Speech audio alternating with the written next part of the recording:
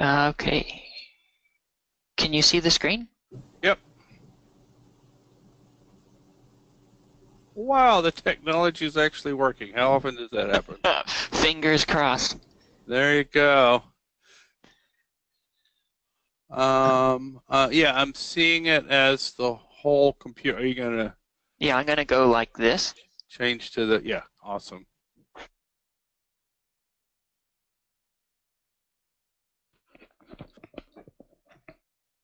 Yeah, so I've got 3 minutes left, before 12. So I figure maybe we start at like 12:01 or something. Does that sound good? Yeah, that makes sense. And I'm assuming since people might be eating, it would be a good idea not to use the video, like that could scare people. However you want to do it. I'll just talk for a minute about just NAPCRAG and CASFM and just a little background on that, and then I'll introduce you. And frankly, I was just going to read the blurb that that's already on there, if that's okay. That's fine. Or if you want, I can introduce myself. But that sounds great. Or if you want to just use a couple of sentences and not the whole thing, that's fine. Can you hear me Okay. okay? Oh, yeah, okay, great. Likewise. Yes. Okay, yes. So I'll tell you what. I'll do a short version of the thing and then let you fill in whatever else you want. How's that? Super. All right. Yeah. Thank you so much for doing this. I know it's a lot of work and it's a super big help, and I just want to make sure I appreciate you very much. Thank you very much. I really appreciate the opportunity. I love talking about this stuff, and I appreciate your invitation and the opportunity to share my passion with the group. Oh, good, good, good. Yeah, it's just so frustrating for me to live in a country where really all this work doesn't really change anything, right? Because Not yet. we're emotionally incapable of having these difficult decisions, unlike the rest of the developed world. So yeah, that's my chronic frustration and passion to hopefully change that someday. How did you get interested in it? Oh, um, really, the short answer, we can talk more later, but the short answer is I was an engineer when I went to med school, and I did economic evaluations of chemical plants. So I came into all this with some training in economics and projecting out costs and return on investment, return on equity, and all that kind of stuff. So then the world of cost effectiveness and cost analysis used a lot of terms I was already familiar with. So there wasn't as much of a learning curve for me as maybe some others.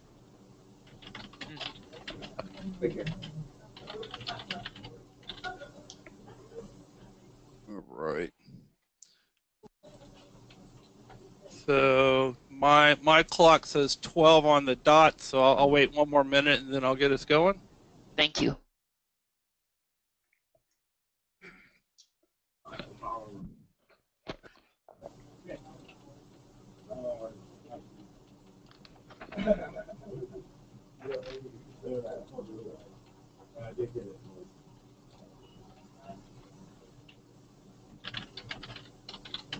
No worries, we'll work together on that piece.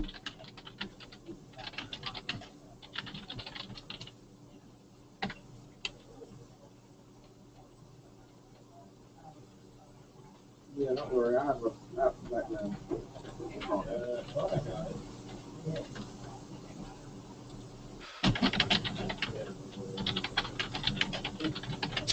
All right, welcome everybody. Thank you for joining the cost analysis work group seminar or webinar on the biggest mistakes in economic evaluation. My name is Dr. Richard Young. I'm the U.S. co-chair of the Cost Analysis Work Group under the Committee for the Advancement of Science and Family Medicine, which is under the North American Primary Care Research Group. My co-chair from Canada is Andrew Pinto, who unfortunately cannot be with us today, and I'm sure he's very sorry about that. I'd like to give just a quick background. This is our third webinar in a series, and our hope was that it could be enduring material for anyone in the future wanting to learn more about cost analysis. It's available on the NAPCRG website. So if you go on the NAPCRG website and just in the search block write out cost analyses and click that, it'll take you to the web page where the other two webinars are there, and of course this will be added soon. Our speaker today is Dr. Jeffrey Hoch. He was originally working for the Center for Excellence in Economic Analysis Research at the University of Toronto. He is currently the Professor-in-Chief of the Division of Health Policy and Management at UC Davis in California.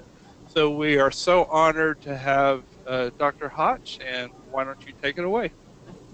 Thank you very much. I want to thank the group for inviting me to speak today, and I'm grateful for this opportunity.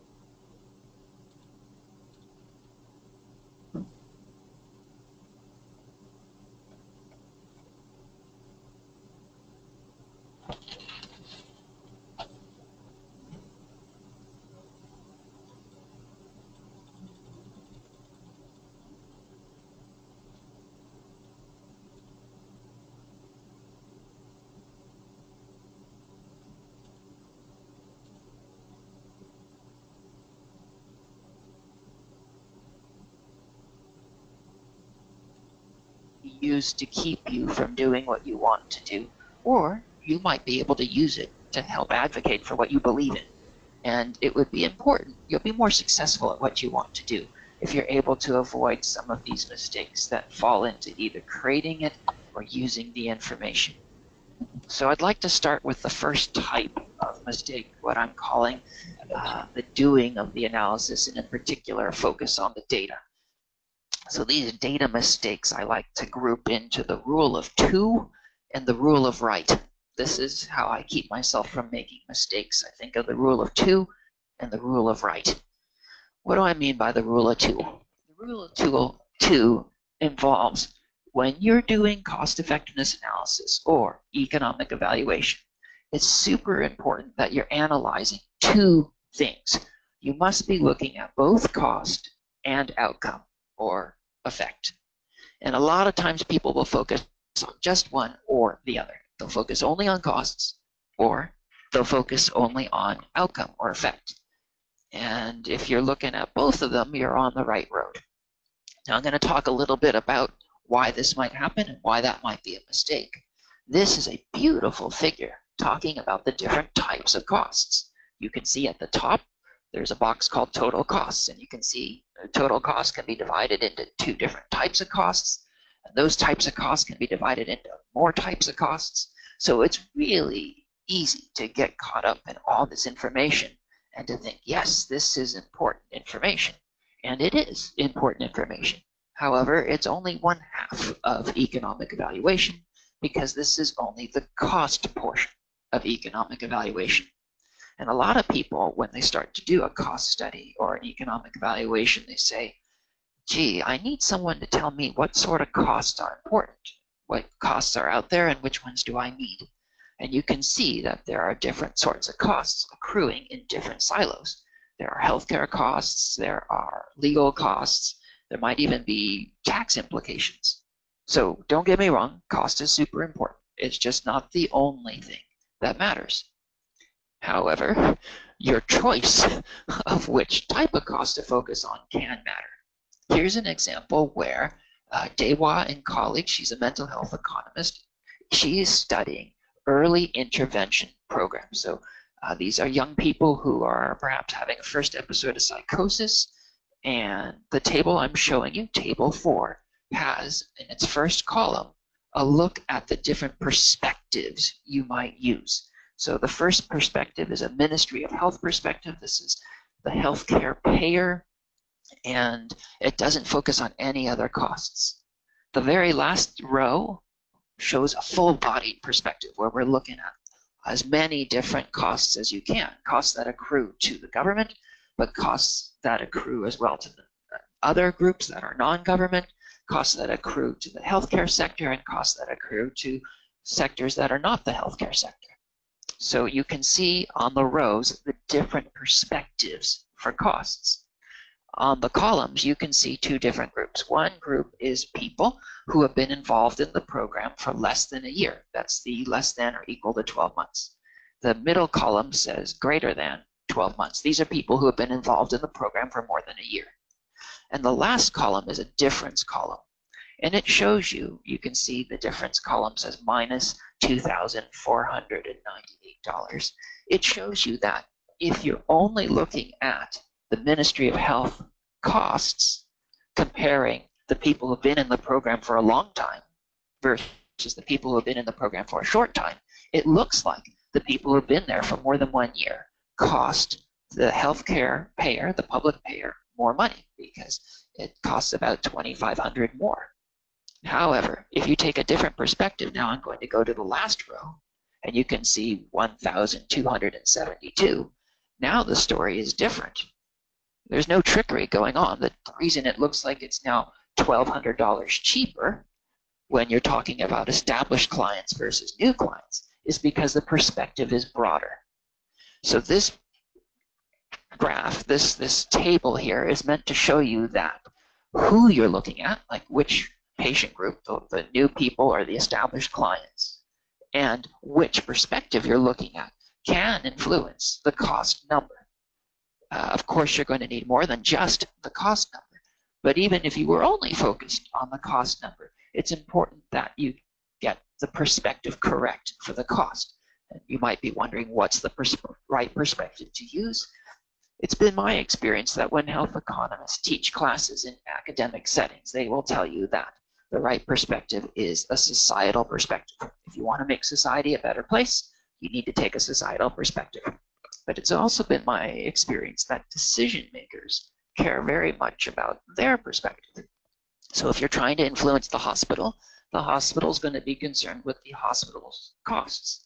If you're trying to influence the Ministry of Health or Medi-Cal or Medicaid, they're going to be concerned with what costs they pay. If you're trying to influence the police, they want to know about their costs. So the right perspective from my perspective is the one of your decision maker. So while you're doing the rule of two and getting cost and outcome, make sure you're doing the rule of right and getting the right perspective. And the right perspective is the perspective of the group that you want to influence. They will care about the costs that accrue to them. Now you might think, all right, I got the costs, am I done? Sadly, the answer is no. You need both costs and outcomes. Here's a study looking at the cost of schizophrenia in 3 countries, the United States, Canada, and the UK. And in this study, they are going to produce 3 estimates for how much it costs to treat schizophrenia. Now, it's happening, this study is getting estimates from the different countries, so they'll have to do things to make sure that there's not a difference that comes because there's a different currency or there's a different year in which it was estimated. But after you make all the apples and the oranges equal, after you make everything as equal as possible, you still see a difference in how much it costs to treat people by country.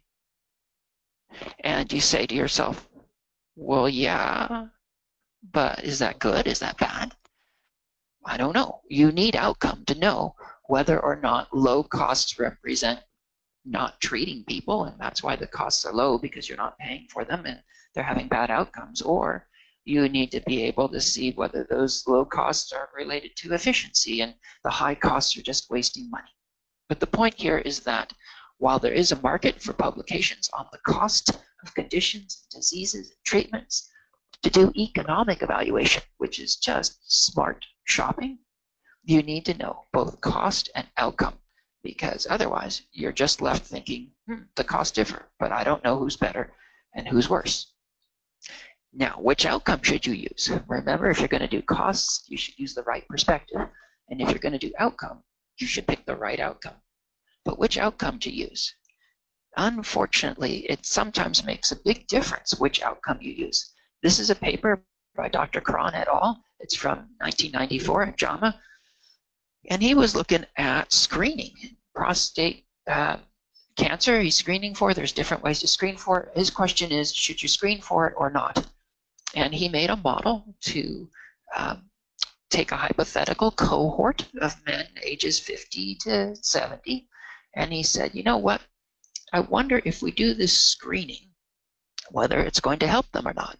And if he uses the outcome of life expectancy, then by screening, he can help them have longer life expectancy. But if in his model, he chooses an outcome called quality adjusted life expectancy. So now we're not looking only at did they live longer, we're also factoring in their quality of life. Well, in his analysis, this leads to diminished quality adjusted life expectancy. So if you look at how long people live, they live longer with screening. And if you look at the quality adjustment of how long they live, they actually get fewer quality adjusted life years with the screening. So you can see that outcome makes a difference. Which one you choose influences whether or not this is actually going to help your patients or not. So which outcome should you use? You should use the outcome that resonates with your readers. So if you're in a particular area and there's a type of outcome they like to use in that area, I think it would make sense to use that outcome. Here's an example from a study in Baltimore. Lisa Dixon and her team were looking at 2 different types of vocational rehab for people who have severe mental illness. So it is possible for people with severe mental illness to work. And the question is, should you train them until they feel ready to go to work? Or should you try to get them jobs? And once they get the jobs, should you then train them? So you want to place and then train, or do you want to train and then place? So IPS, individual placement and support, was one new intervention she was looking at, and this was going to help people get the competitive jobs and then was going to support them in that. and that was going to be compared to an enhanced vocational rehab program. And this program was going to have people in sheltered workshops, so they wouldn't be making large money, but they would be getting a little bit of money, and they would be sheltered, and if they wanted to, maybe they could find a way into the competitive workforce, but the question was, which one is going to be more effective for this group of clients? Well, you can see in the column called IPS, you can see in the sub-column called mean, that IPS had 326 hours of competitive work. That's not so bad. Compare that to EVR or enhanced vocational rehab, only 28. And you can see 15 weeks of competitive work on average compared to just 1 week for EVR. So IPS is killing EVR on the outcome of competitive work. And remember, the people put this together with the notion that they wanted to help people with severe mental illness find jobs in a competitive workplace. However, when we submitted the paper, it came back with reviewer comments saying, you know what, other things matter to patients in this group. In fact, the reviewers thought, you know what really matters is total earnings. Money you earned in the sheltered workshop plus money you might have earned in a competitive job. Now the story changed. If you look at combined earnings from competitive and sheltered job, you can see IPS at $1,997.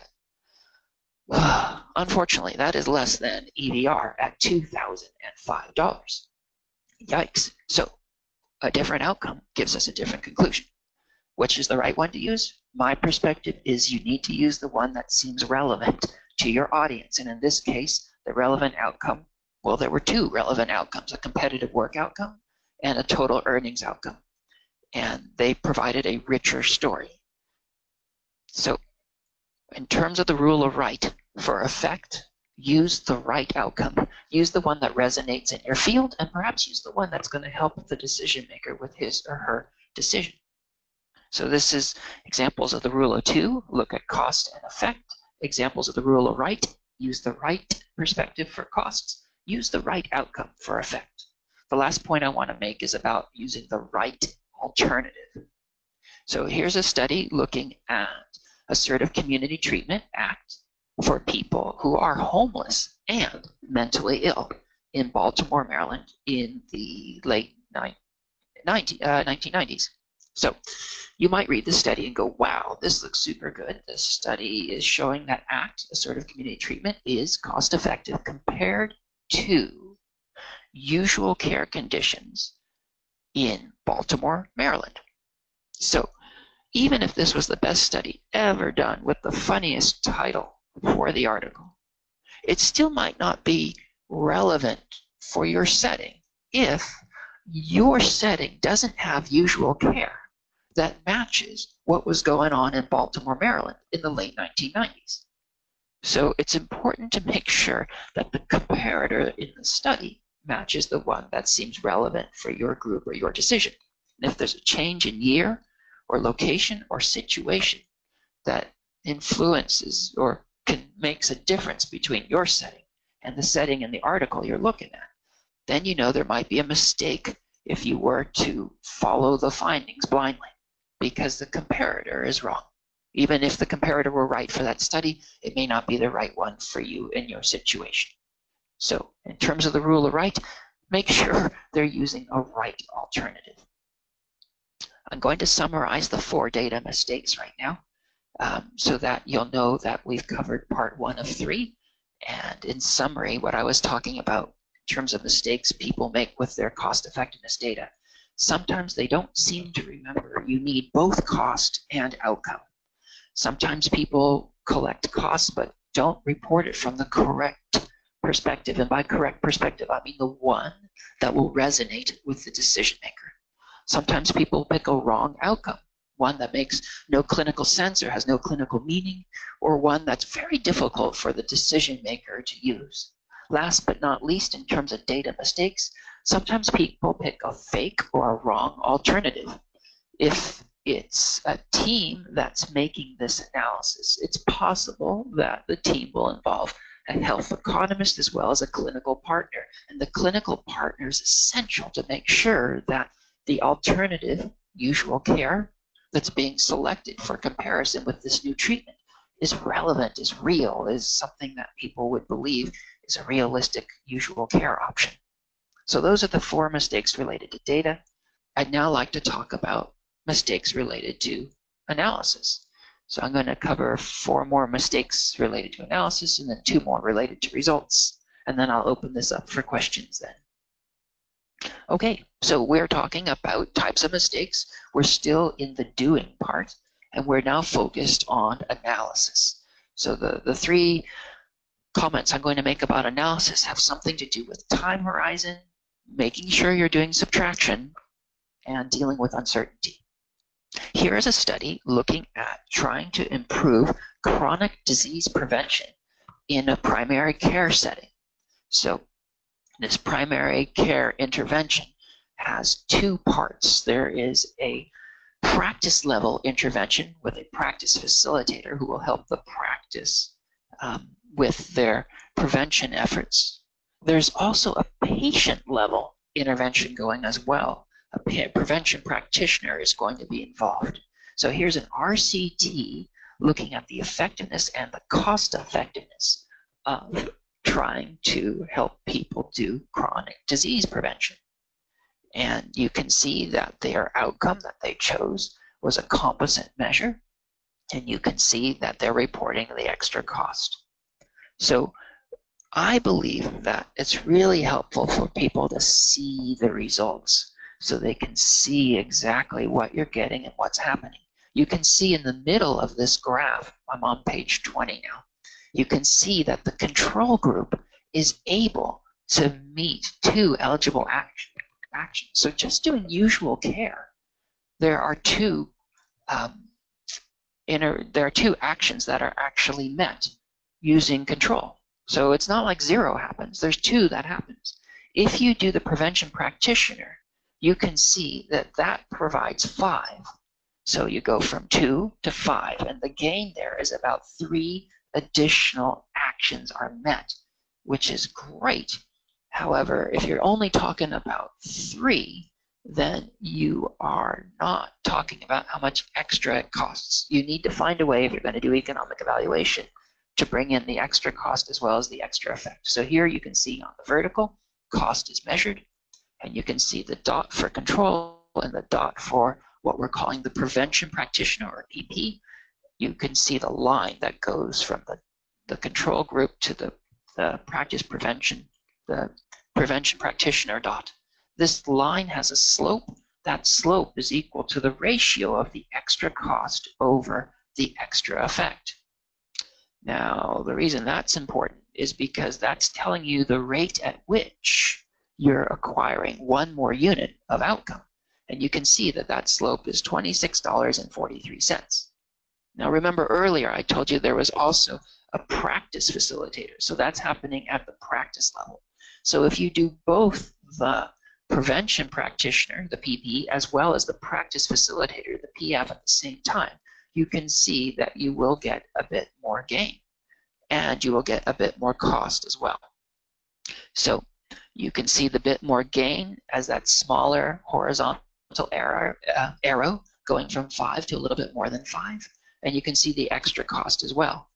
So the extra cost is going to get spread over a smaller amount of extra effect. Or another way of saying it is the line connecting the 2 dots is going to be steeper, which means that you're going to have greater extra cost for a little bit less extra effect.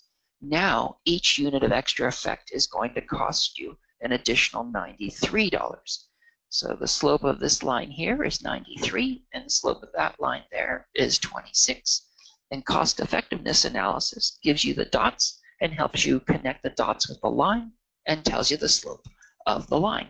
The slope we like to call the incremental cost effectiveness ratio, because it's going to give us a ratio of the extra cost to the extra effect. And this is very important to health economists, because even if you did nothing, if you just did control, you're still going to help people meet 2 actions that are going to help them when they are trying to reduce their chances of chronic disease. Now you might say, yeah, this outcome called actions met, I'm not sure. I think that's the perfect way to do this. I think the outcome should be, how many chronic diseases did you prevent? Well, remember, this is an RCT. This is not something that's going to go for 40 years. So there becomes an opportunity, if you want, to not only analyze what happened in your trial, but if you want to, you can go then beyond your trial and try to model and try to predict what would happen 30, 40, 50 years out. So this picture here shows you the importance of looking at the extra effect and the extra cost, and shows you that it can change depending on how much you're doing already. It also reminds you that if you're not happy with the outcome that you have, that measure of effect that you have in your trial, you can also model it out into the future if you wish. So the previous example was to help you understand the difference of time horizon. That's how long we're going to make the analysis go. In the RCT, it might go for a year. But if you wanted to model 40 years into the future and see how it looked in terms of reducing chronic disease, you could choose a much longer time horizon. There's this trade-off, you know, it's a preference about whether you want to model way out into the future and try to get to what you think are outcomes that matter, but you have to make a lot of assumptions to get there. So the question is it worth it to you? The other point I wanted to make with that example was the importance of calculating differences. And you can see the differences as the extra that you're getting in terms of extra outcome or extra cost. Now, it is possible, after you make all of these estimates, it's possible that there's a great deal of uncertainty in terms of, well, gee, I'm not sure what number this should be or that number should be. Or it's also possible that you didn't take all of the population when you did your study. Maybe you took a sample, and if someone else took a different sample, maybe even if you took a different sample and you did the same study the next year, it's possible your results might differ. So these two types of uncertainty, the type where you don't know what number to use and the type where you've got sampling uncertainty, these are really important in economic evaluation. And one of the most important mistakes I see is when people report an estimate, but they don't characterize the uncertainty. So I want to talk just a little bit more about the two types. When I'm talking about you don't know a number you want to know, maybe you are able to prevent one hospitalization, but you don't know how much money that saves. You know, you prevented one, but is that saving $500 or $1,000 or $2,000? When you don't know what number to use, oftentimes health economists use what's called a sensitivity analysis. So they say, we're going to vary the number that you don't know, and we'll see if that varies the results by a lot or little, and we'll also see if that varies the conclusions. I'm going to talk about the second type of uncertainty after I give you an example of what I'm talking about.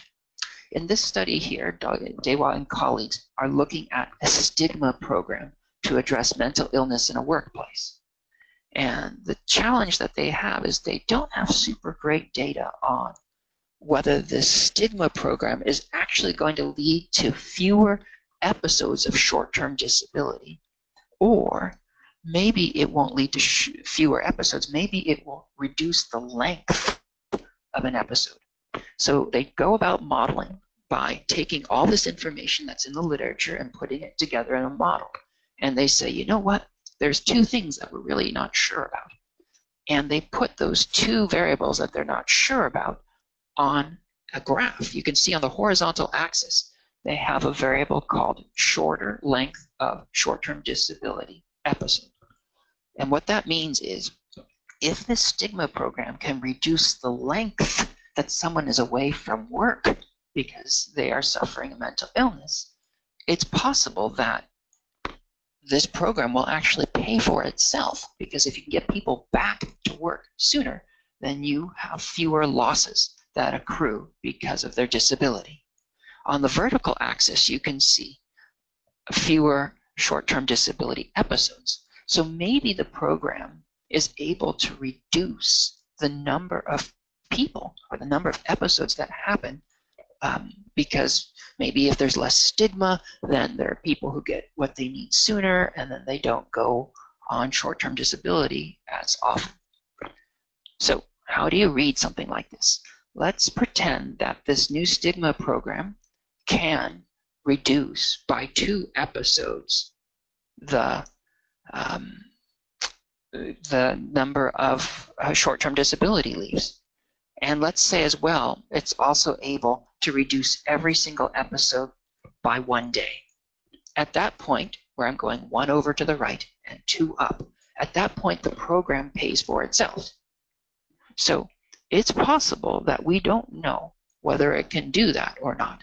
But it is also possible that you have a gut sense about whether or not it's likely that this new treatment or this new intervention is going to be in the neighborhood of 2 or 3 or 4, or whether it's more in the neighborhood of 0 or 1/2. So this picture tells you you can look wherever you want, wherever you believe the true values are, and you can get a sense of what the results are telling you. And it's also possible for you to see how sensitive your results are to the variables that you don't know. This type of graph, which is now a 2-way sensitivity analysis because you have 2 variables, one on the horizontal, one on the vertical, and you both don't know.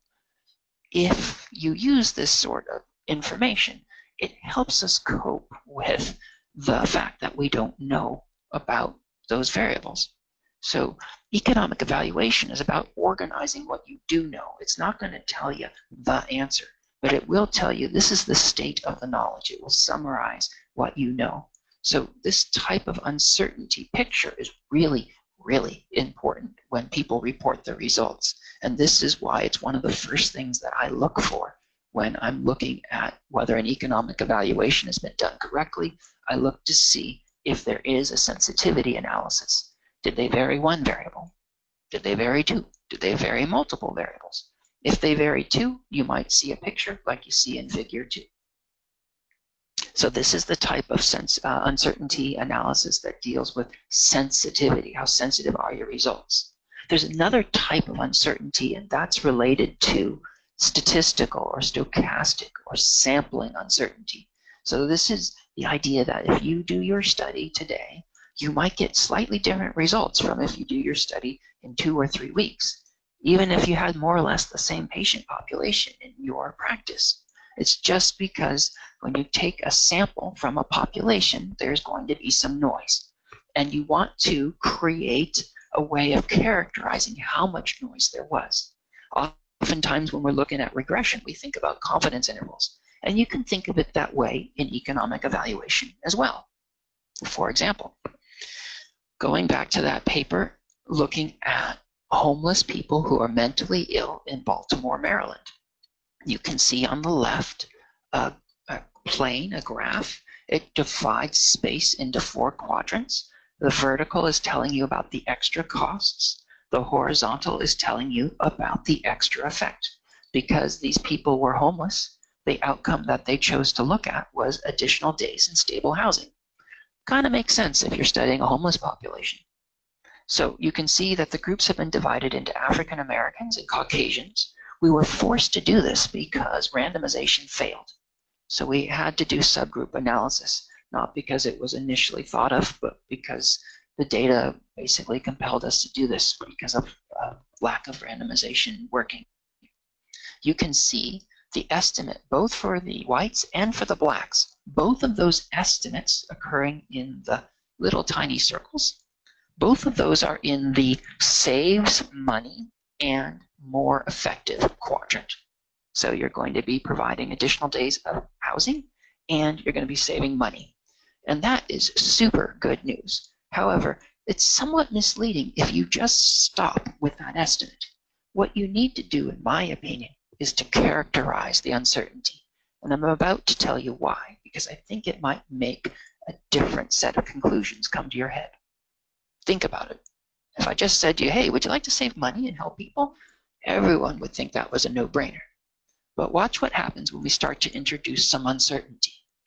The first thing I want you to notice is that the confidence ellipse, that egg for the Caucasians, the white subjects, is very, very large.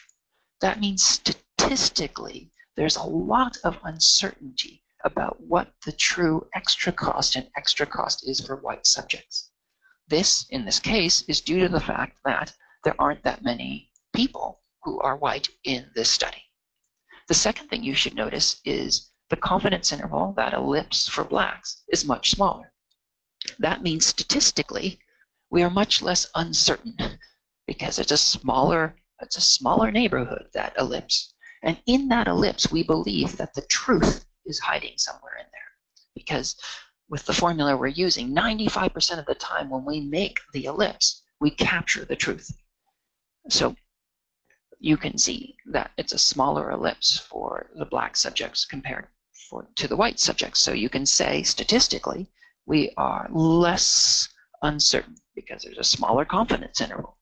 However, if you think about not only size, but location, if you think how a decision maker might think, if you think about if you were actually going to use these results, location becomes extremely important. Take a look again at that large confidence interval for the white subjects. Can you see how most of it is in the southeast quadrant? Basically what I'm saying is, yeah, we're super uncertain, but we're super uncertain about exactly how much money you're going to save and how much you're going to help people. If you take a look at the confidence interval for the African American subjects, although it's smaller, you might also be able to see that it captures area from all 4 quadrants. This is a fancy way of saying we have literally no idea if we're going to save money or cost you more. We have no idea if we're going to help people or hurt people. Because it's capturing area, real estate, in all 4 quadrants, it's basically saying, I don't know where it is. So yeah, the estimate looks really good. We're saving money and we're helping people. But when you characterize the uncertainty, you can see that we are really uncertain for the African Americans, and for the white subjects is a different story. So I checked with the psychiatrists I was working with, and I said, is there some reason clinically why helping homeless people from one racial group should be different from helping people from another racial group? And they explained to me that no, it's nothing in assertive community treatment that would be related to race. But if you understood better the access patterns, what access to care these 2 groups had, you could understand why you were seeing the results you were seeing. Because ACT succeeds frequently because it's able to reduce hospitalizations. And in this case, at the beginning, most of the white subjects were able to get lots and lots and lots of access to hospitalization. And with ACT was able to reduce that hospitalization. For African Americans, they had lack of access. So if you're already being blocked from a resource, a program that might reduce it won't look super great because you already don't have a lot of access to that resource to begin with. So we were able to uncover access issues by looking at the uncertainty. But the point that you need to remember is that when someone shows you an estimate, you also want them to show you a characterization of the uncertainty. What are some of the other plausible values that the estimate could be? So to summarize that, we were talking about mistakes that one might make if we were doing analysis. Sometimes people don't use the right time horizon. They might look at a prevention program, but only look at it for this first 6 weeks and not look what happens way out in the future. Sometimes people forget to subtract. They forget to do the difference. They forget to look at the extra cost or the extra effect. Sometimes people only report an estimate and they don't give you any uncertainty measures. And sometimes people only give you one type of uncertainty. They only give you a sensitivity analysis. They don't create a confidence interval. So those are 4 different types of mistakes that people make that I would consider to be analysis mistakes. I'd like to quickly go through 2 others and then open up the floor for questions. So now we're in the type of mistakes that I call using. And they're basically mistakes that happen when people interact with the results. And one of the first things people think about when they look at the results is, well, this must be right because there are numbers. And I want to caution you that it's important for you to look at the numbers and to say, does this make sense? We were doing a study looking at a group in Canada that makes recommendations about whether cancer drugs are cost effective or not. And we reviewed the critique that this group did of various cost effectiveness analyses that were coming in. And one of the things we noticed was oftentimes this group said, you know what, it doesn't make sense, the estimate that we're getting for how long people are living. For example, let's say we're looking at metastatic lung cancer, and there are people who make a model that show that the drug is cost effective. When you actually look at the model, I'm encouraging you to say, in your head, how long might you expect someone with metastatic lung cancer to live? And if someone has made a cost effectiveness model that goes for 50 years and it shows that people with metastatic lung cancer live for 35 years, if that doesn't fit with your experience, it might be that there's something wrong with the model, even though it's produced a number. And in this case, in this paper I'm referring to, they found a lot of times that there was an overestimation of survival. So the problem was not that the model was going for 40 years. The problem was that the people in the model were living for 40 years when the physicians thought clinically this does not make sense. So even if the analysis seems super complicated and you don't quite get what's going on, it's important for you to look at the output and say, does this kind of outcome make sense for this kind of patient group? And in this case, when we were looking at cancer, it didn't make sense. And as a result, we had to find a way to make the lifespans more believable, more in line with what clinical experience would suggest. So the second thing to keep in mind when using the results is the idea that cost effectiveness is just one part of a decision. A decision maker will be thinking about a lot of other things. And sometimes it's possible to even change the number that you have estimated as the cost effectiveness estimate. Cost effectiveness can be improved, budget impact can be improved, and there are also sometimes other things that matter. So I just want to distinguish cost effectiveness for budget impact. Cost effectiveness is like the rate at which you get extra outcome. Like you can get a good rate or a bad rate. If you get a good rate, it's called economically efficient. But if you're spending a whole lot of money and getting very little, that's an inefficient way to spend your money. But that's really different from how much money are you spending. Budget impact is about how much do you spend. And that is something that matters a lot to decision makers. If it's really efficient way to spend money, but they don't have the quantity of money that they need, they're still not going to do it, even if it is cost effective. And vice versa. Sometimes there are things that are really, really, really not cost effective, but because the budget impact is small, it's possible for decision makers to say, yeah, we're going to do this. As an example of how cost effectiveness can change, sometimes you might see, let's say we're looking at a drug, the drug company might reduce the price. A reduction in price will actually reduce the extra cost. So you might have put out an estimate of the cost effectiveness, but if the if the decision maker is able to get a reduction in price, it's possible that your estimate might be more attractive now because the extra cost has been reduced. A targeted use is another way to make something more cost effective. If you restrict this new intervention or program or treatment just to the people for whom it's going to be the most effective, then targeted use might be a way to increase the extra effectiveness. So if you change the extra cost or you change the extra effect, it's possible the cost effectiveness has just changed as well. Another way that you can help people do things that they might not think are cost effective or they might think are infeasible is by reducing the budget impact. So if you reduce price, it will reduce the budget impact by reducing the overall cost.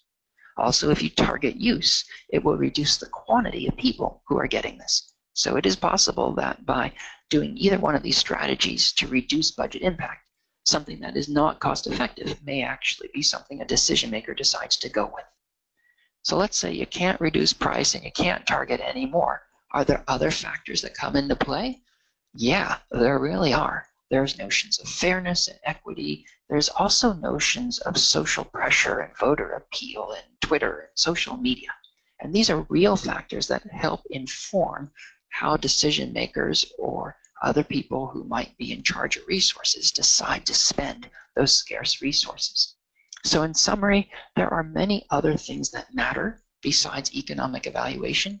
I believe economic evaluation will be one thing that comes into play, one thing that matters, and you will be more effective at what you want to do if you can understand what economic evaluation is, smart shopping, and what are some of the mistakes that people make when they present it to you.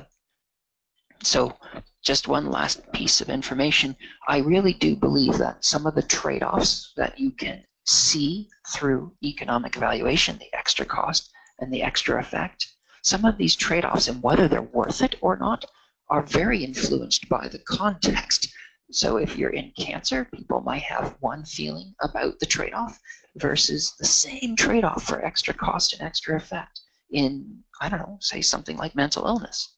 So some areas and some diseases seem to be have different trade-offs, let us say, than other areas. And it's important for us to be able to understand this when we get into the policy arena. Now I have 2 more slides to summarize, and then I'll open things up for questions. As a review of some of the mistakes involve something to do with data, something to do with analysis, and something to do with using the results. And most of these mistakes are things that you can catch by just saying to yourself, does this make sense? So even if you don't know technically exactly what's going on, if you can say to yourself, do we have both cost and effect? Is it from the right perspective? Are we looking at a real treatment alternative? And do we use an outcome that kind of matters? Then you'll be way ahead of the game. These are important questions. If you happen to remember, hey, are there any time horizon issues, like maybe important things happening in the future, or did these people remember to subtract to look at extra? You'll be even further ahead. The last thing to remember, of course, is the uncertainty. They need to show you in their analysis how certain or uncertain they are of their results, and they can do this in a variety of different ways. Last but not least, don't forget to ask yourself, do these results make sense? Because if they don't make sense, then it doesn't matter how complicated the model was. And remember, though, that once the results do make sense, it's possible people will have other factors that will go into their decision making. So in conclusion, an economic evaluation has to answer some of the blanks in the following statement. It has to put in values for these letters. In A years, it will cost B dollars to get 1 more unit of C when using D instead of E in patients of type F in context G. So the analyst, the person who writes this study or does this analysis, is going to make choices about those letters. And if the choices you would make are different from the choices they would make, then their analysis is going to be problematic for you. It's not going to be helpful. So I hope you have enjoyed this talk. I'm going to open things up for questions. And while we're getting the questions set up, I'd like to remind you that if you do a Google search on cost and NAPCRG, you can see this excellent page that Richard and Andrew have put together that have previous talks on cost effectiveness analysis and economic evaluation. I think it's a great resource. So I'd like to open up things for questions now if we could. Great, that was super, Dr. Hoch. Thank you for doing that. I guess there was a little technical glitch early on in your talk, at least for some of the listeners, for maybe in the first couple minutes of your talk, it wasn't coming through as well. Was there any, big picture points you made that you recall in that very early part that maybe, didn't get covered as you got into the details? So if anyone wants to email me or contact me, I can answer specific things you might have missed. I think early on I would have tried to make the case that even if you absolutely hate economic evaluation, I believe it's going to play a bigger role in your life as people start to really scrutinize what is being spent in healthcare and whether it's good value or not. And I think primary care can make a huge contribution to giving us more value for the money we spend, but that's only going to happen by engagement in the methods that we use to show value. That's the point I'd want to make sure people got from early on. Great, thank you. So yeah, the chat feature on the webinar is up, and so if anybody has any questions, please type them in.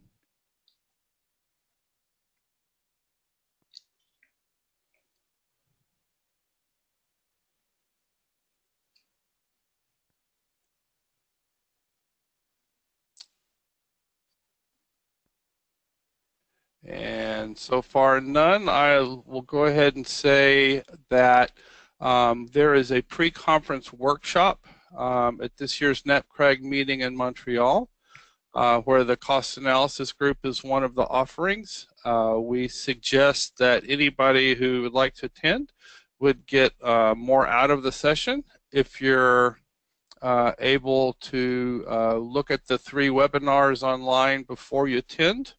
If not, that's okay. We'd still love to have you.